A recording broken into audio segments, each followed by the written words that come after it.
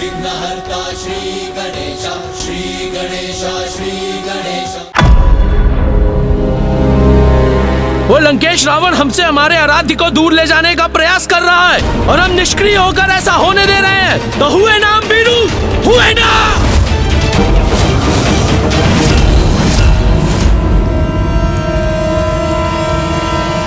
किंतु नंदी जी, जब स्वयं महादेव ने वरदान देकर लंकेश्वर को आत्मलिंग प्रदान किया है तो हम इसमें हस्तक्षेप कर भी कैसे सकते हैं? और ये तो सर्वज्ञात है कि लंकेश रावण की शक्ति की तुलना में हमारी शक्ति नगण्य है, क्योंकि उन्हें स्वयं ही ब्रह्मदेव और महादेव का वरदान प्राप्त है। और नंदी थी, हम महादेव का दिया वरदान हम थोड़े लौटा सकते हैं। तो क्या हम कैलाश को शिव विहीन होते देख सकते हैं?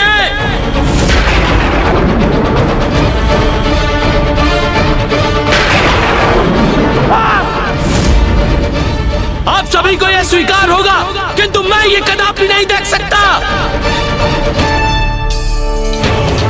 किंतु नंदी जी, हम विवश हैं, हम कुछ भी करने में असमर्थ हैं।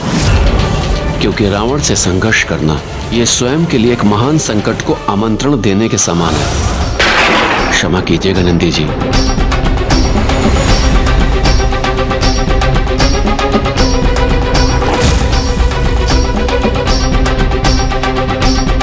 हमें ये जीवन किसने प्रदान किया है? हमारे प्रभु महादेव ने। और यदि यह जीवन उनके लिए उपयोगी नहीं है तो व्यर्थ है ये जीवन, व्यर्थ है ये देह। इसका तो नष्ट हो जाना ही उचित है। इसीलिए मैं इस अग्नि में प्रवेश करके आत्मदाह करूंगा।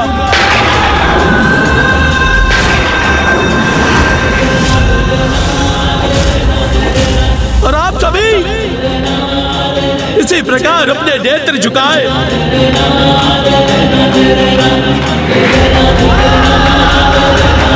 मेरी भस्म को अपनी देह पे मलकर शिव विहीन कैलाश में भ्रमण करते रहिएगा।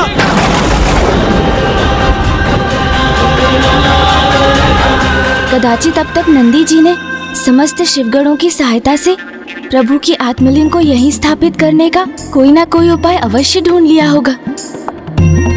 क्या बात है गौरी पुत्र, मेरे द्वारा नंदी जी का नाम लेते ही आप गहन विचार में डूब जाते हैं।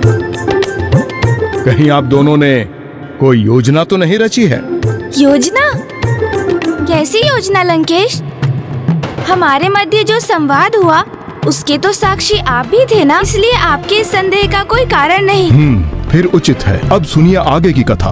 प्रभु महादेव का आदेश पाकर काल भैरव जी ने सर्वथा उचित कार्य ही किया। उन्होंने ब्रह्मा जी का एक शीश उनके धड़ से विलग नहीं किया, अपितु उनके अहंकार को ही उनसे विलग कर दिया था। मुझे अपने अहंकार से मुक्त कराने के लिए आपको कोटि कोटि प्रणाम प्रभु काल भैरव। कल्याण हो।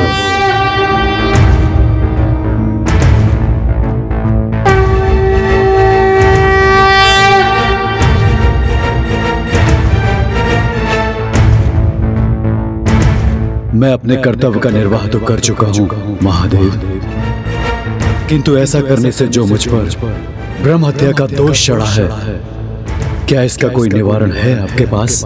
कभी कभी अच्छे कार्यों के भी बुरे परिणाम होते हैं, और जो ये ज्ञात होते हुए भी ऐसा करते हैं वही ईश्वर की उपाधि प्राप्त करते हैं। इसलिए आज से भैरव के रूप में आपकी पूजा होगी और आप भयंकर बाहरी शत्रु से ही अपने भक्तों की रक्षा नहीं करेंगे, अपितु भीतरी शत्रु जैसे काम, क्रोध, लोभ, मोह और अहंकार, इन सब से भी उनकी रक्षा करेंगे, क्योंकि आंतरिक विकार तो बाहरी शत्रु से भी अधिक भयंकर होता है, जो मनुष्य को स्वयं का ही अपना शत्रु बना देता है। आप काशी एवं भविष्य में स्थापित होने वाले समस्त शक्तिपीठों के द्वारपाल एवं संरक्षक भी होंगे, किंतु आपको इस दोष का भार भी सदा वहन करना होगा। इसलिए आप सदा कंकाल कपाल में ही अपना आहार प्राप्त करेंगे। और मदिरा आदि का सेवन करते हुए आपको एक अघोरी के समान अपना जीवन व्यतीत करना होगा।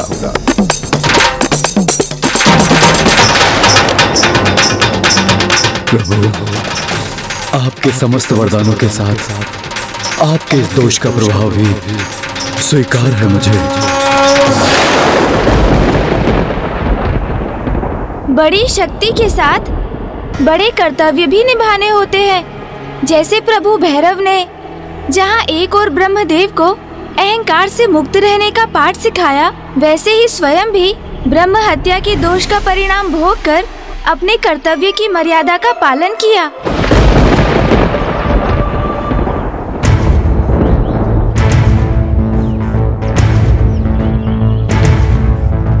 माया के वश में जब घमंड ब्रह्मा जी पे छाया था, स्वयं को श्रेष्ठ मान क्रोध शिव जी को दिलाया था।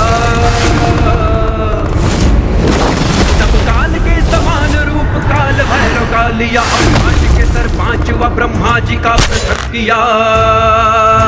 ओम नमः शिवाय, ओम नमः शिवाय। पर दोषी हुए ब्रह्म हत्या के लिए सर काट के फिर पहुंच काशी, मुक्त हुए ब्रह्म हत्या पाप से। भक्तों के लिए बन गए काशी के कोतवाल, भी मिलती है शक्तियां अपार कर्तव्यों के साथ ही। शिवाय, ओम नमः शिवाय, ओम नमः शिवाय, ओम नमः शिवाय, नमः शिवाय, ओम नमः शिवाय।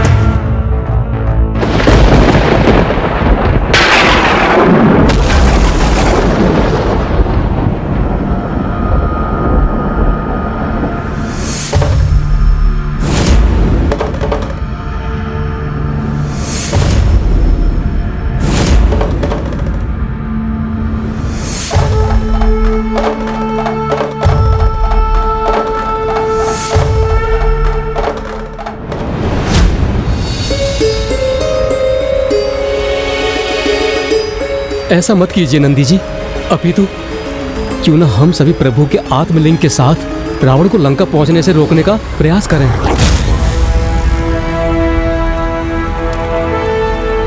नंदी जी, मैं भी आपसे तात हूँ और उसके लिए दो भी आने वाली होता हम चले दे।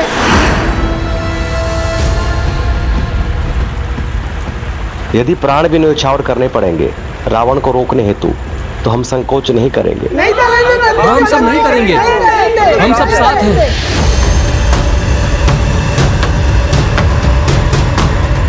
तब तो हमें तनिक भी विलंब किए बिना एक ऐसी योजना का निर्माण करना चाहिए जिससे लंकेश के लंका पहुंचने से पूर्व ही प्रभु का आत्मलिंग स्थापित हो जाए और महादेव सदैव कैलाश में रहें।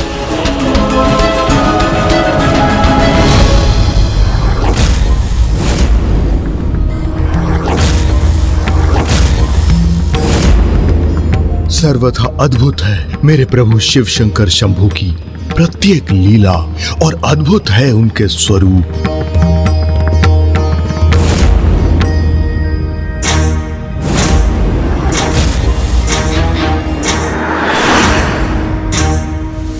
प्रतीत होता है कि प्रभु काल भैरव दशानन का आशय समझ गए हैं, इसलिए कहीं क्रोध के आवेश में आकर ये रावण का सर्वनाश ही ना कर दे। हम प्रण लेते हैं कि हम प्रभु के आत्मलिंग के साथ लंकेश को लंका पहुंचने से रोकने के यथासंभव प्रयास करेंगे।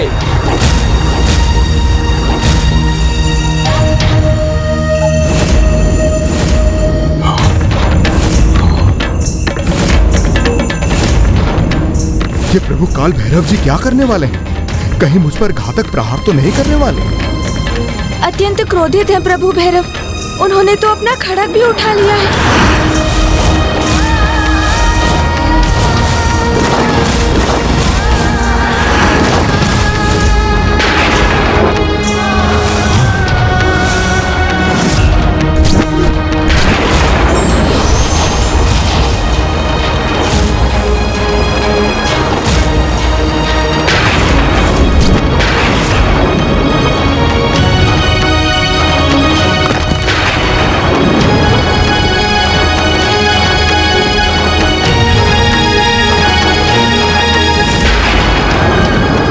मुझे ही शीघ्र कोई उपाय कर प्रभु भैरव के क्रोध को शांत करना होगा।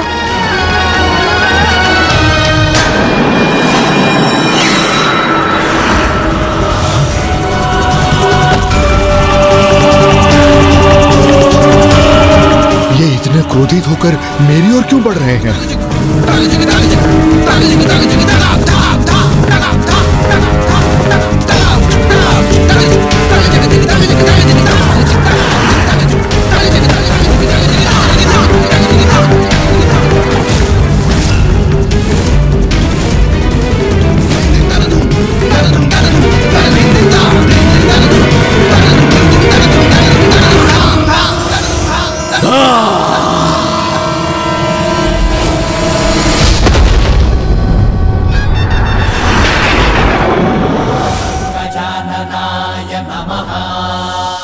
अब मेरे प्रभाव से समस्त संसार की गति धीमी हो जाएगी और इस अवधि में मैं प्रभु भैरव का क्रोध शांत करूंगा।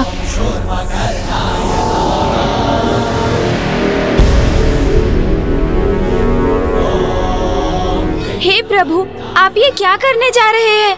संपूर्ण संसार ने आपसे ही सीखा है कि जो अपार शक्ति संपन्न होते हैं उन्हें महान कर्तव्यों का भी भार उठाना होता है और जगत कल्याण हेतु महान त्याग का उदाहरण भी आपने ही प्रस्तुत किया है। इसलिए क्रोधावेश आपका स्वयं पर नियंत्रण खोना सर्वथा अनुचित होगा प्रभु। हे प्रभु, लंकेश रावण का संहार स्वयं महादेव का अपमान होगा, क्योंकि जिन आत्मलिंग को साथ ले जाते देखकर आप लंकेश पर क्रोधित हुए हैं, वो तो स्वयं उन्हें महादेव से ही प्राप्त हुआ है। आपके द्वारा रावण का वध स्वयं आपके ही द्वारा अपनी मर्यादा का उल्लंघन होगा प्रभु। लंकेश रावण भी ब्राह्मण पुत्र है, इसलिए उनके वध से आप ब्रह्म हत्या के भागी बनेंगे। और इससे भी अधिक लंकेश की नियति तो पूर्व से ही स्थिर है। भविष्य में स्वयं नारायण श्री राम अवतार लेकर ही इनका वध करेंगे। किंतु यदि लंकेश का अस्तित्व ही नहीं रहेगा तो नारायण के अवतार लेने का कारण ही मिट जाएगा, जो सर्वथा अनुचित होगा ना प्रभु। मैं समझता हूँ प्रभु, आप नहीं चाहते कि महादेव के आत्मलिंग लंका पहुँचे। यही चिंता मेरी भी है और मैं विश्वास दिलाता हूँ कि मैं किसी उपाय से लंकेश से आत्मलिंग को अवश्य प्राप्त कर लूँगा। अन्यथा किसी भी अवस्था में आत्मलिंग को लंका नहीं पहुँचने दूंगा। ये वचन है मेरा आपको।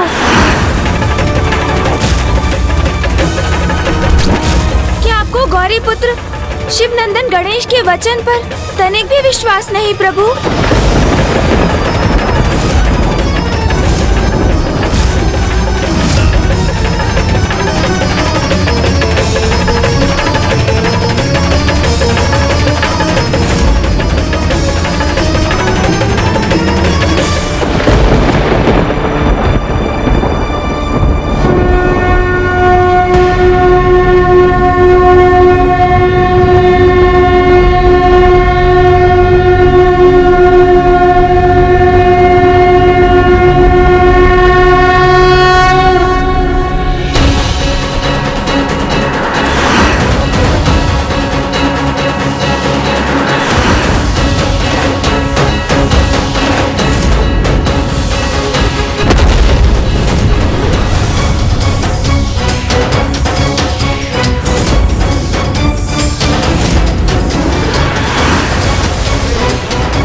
प्रभु भैरव के क्रोध से जो संकट उत्पन्न हुआ था वो टल गया, इसलिए मैं भी ब्रह्मांड की गति को यथावत कर रहा हूँ।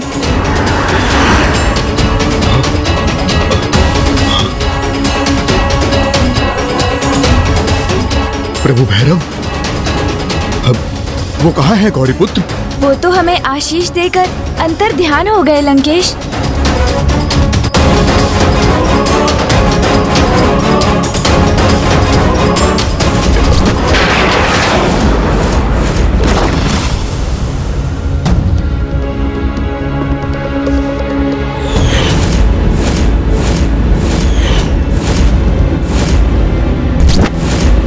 तो जो मुझे स्मरण हो रहे हैं, क्या वो वास्तव में हुआ था गौरी पुत्र?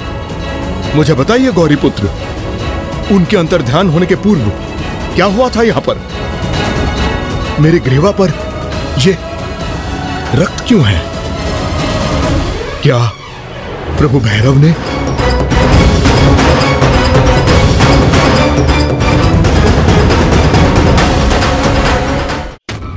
ये घाव हाँ, क्या कैसे उत्पन्न हुआ गौरी पुत्र?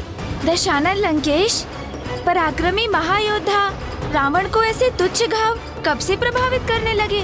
उस पर ध्यान मत दीजिए आप, और चिंता मुक्त होकर स्मरण कीजिए जो स्वयं प्रभु भैरव ने हमें दर्शन प्रदान किए थे।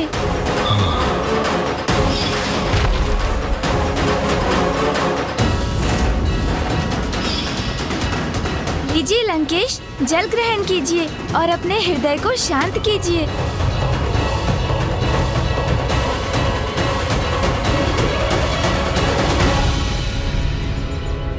लंकेश, इस घटना को लेकर कोई विचार न करे, वही उचित होगा।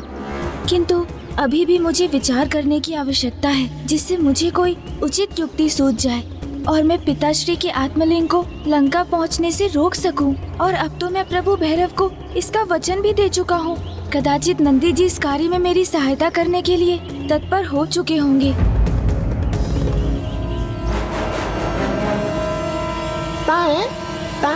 अरे तो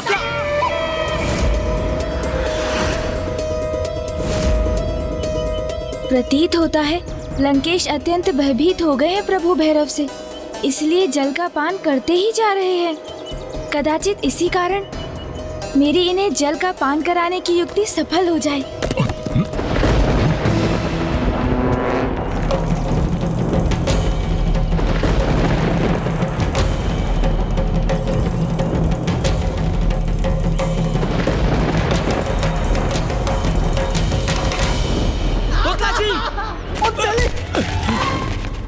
क्या कर रहे हैं आप लोग?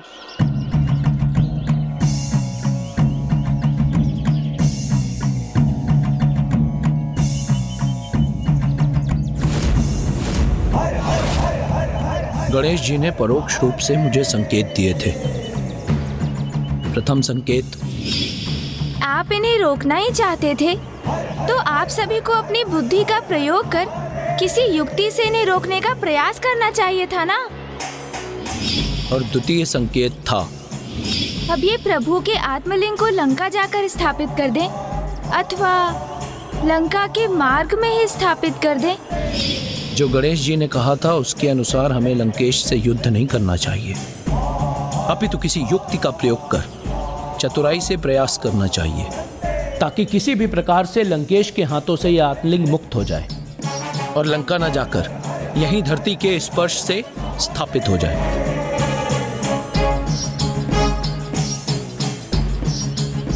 हम तभी आपके निर्देश की सत्यता कर लेंगे। जाइए, आप सभी अपने अपने स्थान ग्रहण कीजिए। जाइए। अब लंकेश को भी ज्ञात होगा कैसे हम अपनी बुद्धि का प्रयोग कर उसके बल और बुद्धि को परास्त करते हैं।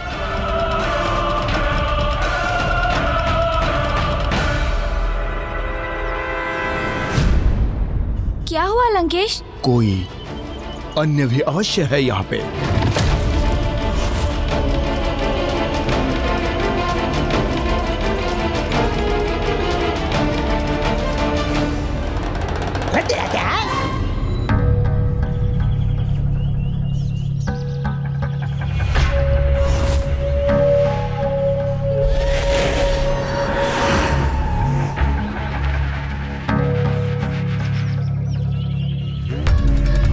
मुझे पूर्ण विश्वास है कोई अन्य अवश्य है यहाँ पे।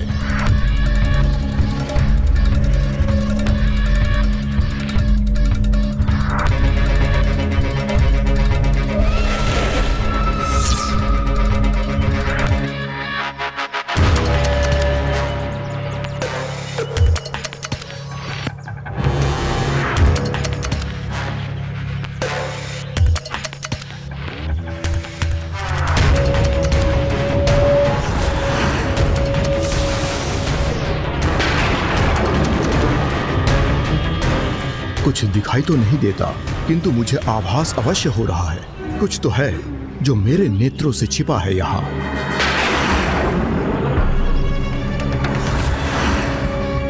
भृंगी जी के हाथ, कहीं लंकेश की दृष्टि उन पर ना पड़ जाए। कोई अदृश्य शक्ति कहाँ है यहाँ पर? मात्र शिवगण ही तो है। शिवगण?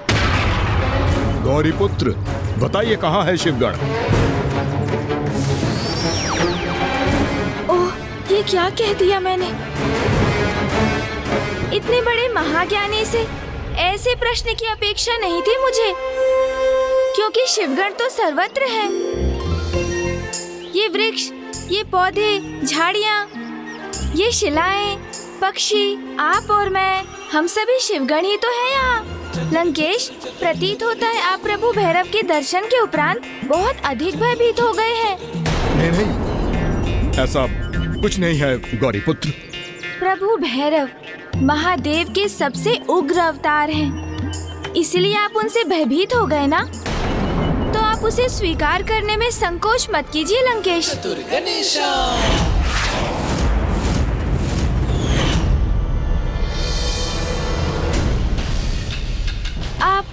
आप किस विचार में डूब गए लंकेश? प्रभु शिव शंकर शंभु के एक और उग्र अवतार का स्मरण हो आया था गौरी पुत्र। अच्छा, तो कौन है वो और क्या कथा थी उनकी? वीरभद्र जी हैं वो। वीरभद्र जी से तो मैं भी परिचित हूँ लंकेश। उनके अवतार से तो सभी परिचित हैं गौरी पुत्र, किंतु उन्होंने इस अवतार में संसार को एक अत्यंत ही महत्वपूर्ण सीख भी दी थी, परंतु बहुत ही कम मनुष्यों को ज्ञात हो गए इसके विषय में गौरी नंदन। अच्छा, वो क्या सीख थी लंकेश? कृपया बताइए।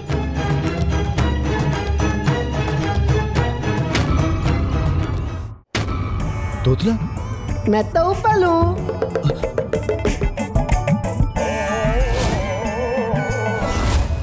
इस शिला के भीतर से ही मैं अब लुढ़कता हुआ जाऊंगा और एक तीव्र वेग के साथ लंकेश को टकराकर उसे भूमि पर गिरा दूंगा।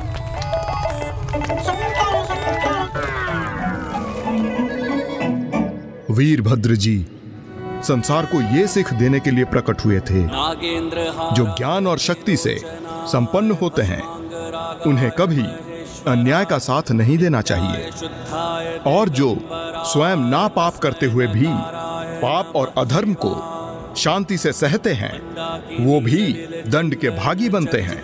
नंदीश्वर प्रमथनाथ महेश्वराय मंदार पुष्प बहु पुष्प सुपूजिताय। वीरभद्र जी को लेकर मुझे ये ज्ञात नहीं था लंकेश। कोई बात नहीं, मैं हूं ना उनकी संपूर्ण कथा सुनाने के लिए। तो सुनिए।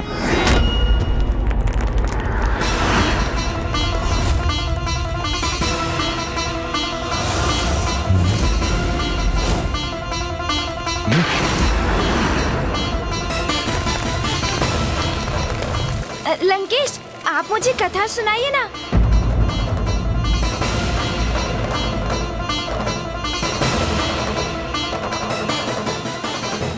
देवी सती के आत्मदाह का समाचार पाकर मेरे प्रभु शिव शंकर शंभु अत्यंत क्रोध अवस्था में थे, जिसके परिणाम से उनकी जटाओं से वीरभद्र जी एवं देवी भद्रकाली का जन्म हुआ।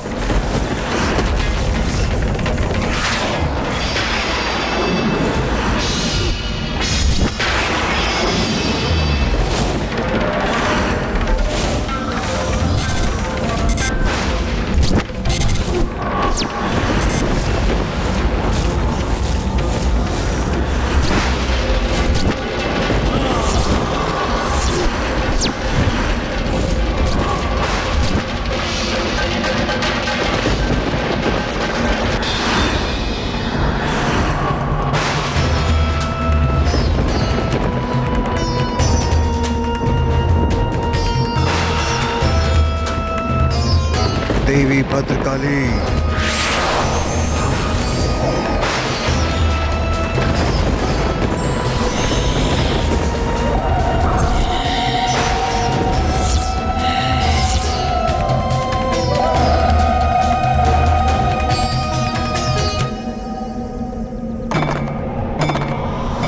जितने भयंकर काल भैरव थे उतने ही भयानक और क्रोधित थे प्रभु के वीरभद्र अवतार।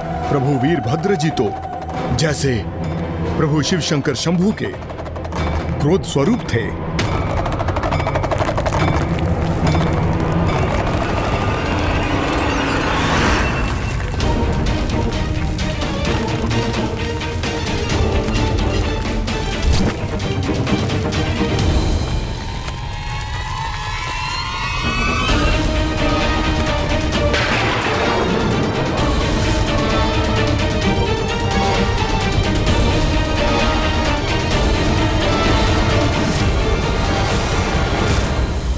ये शिला यहां क्यों है?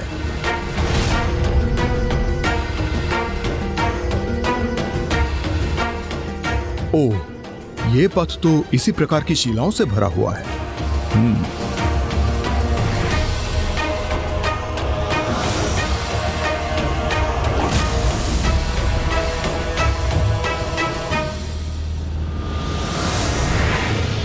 बेताल जी यहाँ पहुँच तो गए हैं, किंतु योजना क्या है उनकी? अब इस चढ़ाई पर भला वो कैसे लुढ़क पाएंगे?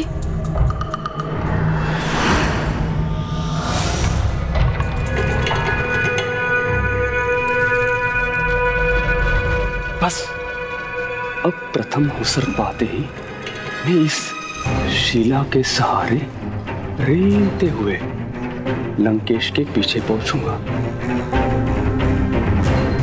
और अचानक उनके चरण खींच लूंगा ताकि वो अपना संतुलन खोकर भूमि पर गिर पड़े और आत्मलीन भूमि का स्पर्श करके इसी स्थान पर स्थापित होंगे।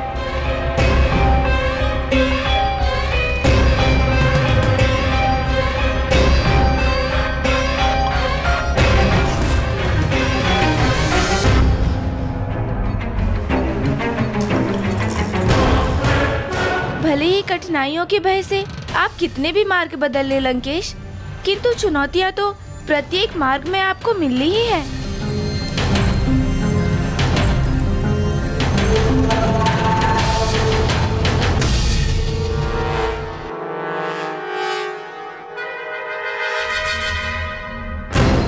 मुझे जो करना है इसी क्षण करना होगा, अन्यथा मैं अवसर गवा दूंगा। लंकेश, वीरभद्र जी कैसे उत्पन्न हुए थे वो मुझे ज्ञात है, और उनके उत्पन्न होते ही प्रभु महादेव ने उन्हें और माता भद्रकाली को दक्ष प्रजापति को दंडित करने के लिए भेज दिया था। हाँ गौरी पुत्र, वीरभद्र जी और देवी भद्रकाली को देखकर दक्ष प्रजापति भयभीत हो गए थे और उन्होंने नारायण से अपनी रक्षा की गुहार लगाई, किंतु वीरभद्र जी को रोकने में तो स्वयं नारायण भी असमर्थ थे। इसलिए उन्होंने भी दक्ष प्रजापति से मात्र इतना ही कहा कि वो स्वयं ही अपने उस दुर्भाग्य के लिए उत्तरदायी हैं, और फिर नारायण और ब्रह्मदेव वहां से प्रस्थान कर गए। प्रभु महादेव के स्वरूप वीरभद्र जी ने प्रजापति दक्ष को उनके कृत्य के लिए भयंकर एवं कठोर दंड दिया। उसके उपरांत उन्हें भी दंडित होना था, जो शांत रहकर उस अन्याय के साक्षी बने, किंतु उसे रोकने के लिए कुछ नहीं किया। और वहां पर सर्वप्रथम वीरभद्र जी की दृष्टि चंद्रदेव पर पड़ गई, और उस समय उनकी क्रोध अवस्था में वीरभद्र जी की दृष्टि का प्रभाव तो शनि देव की दृष्टि से भी अधिक घातक होता है।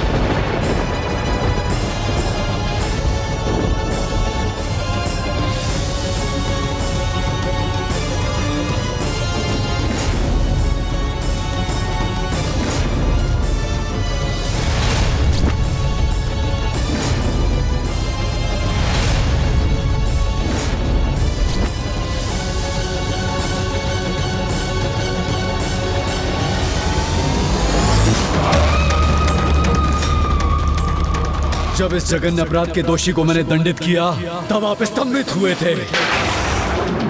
जब ये पाप घटित हो रहा था तब शांत बैठे थे आप। दक्ष प्रजापति को रोकने का एक प्रयास तक नहीं किया आपने।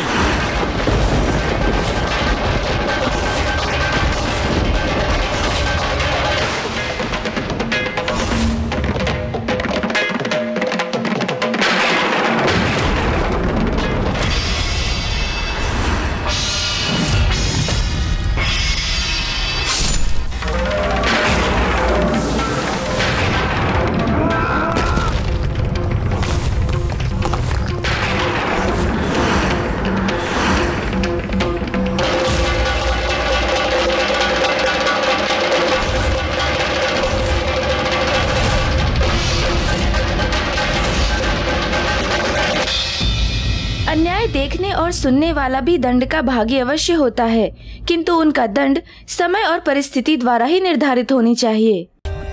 For more updates, subscribe to our channel, click the show links and enjoy watching the videos.